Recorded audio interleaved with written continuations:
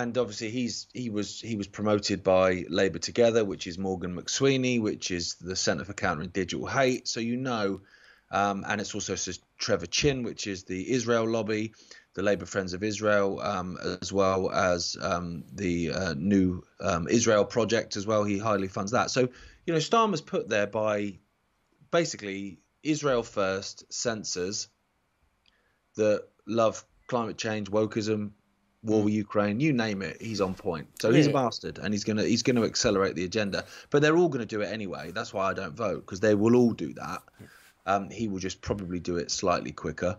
But then my hope is, Rich, that actually because he's going to do it slightly quicker, he's going to do it in a more obvious way, which then creates more pushback. So actually it might even be a blessing that this vacuous moron who takes the knee to the king, takes the knee to BLM, takes the knee to fucking anyone, which is a Freemasonic, what do you say? It is a part of the Freemasonic ritual, isn't it? Is to take the knee. Is the first thing you do. Roll the old leg up and take the knee. Exactly. He's also Trilateral Commission, which is David Rockefeller founded, and it was founded to basically fight back against the problem of democracy.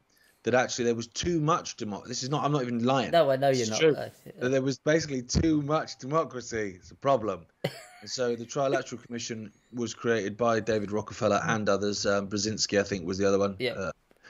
To basically try and sort that out a little bit. The people are having a little bit too much fucking say, son. Starmer, the working class geezer with a sir in front of his name, is a member of the Trilateral Commission.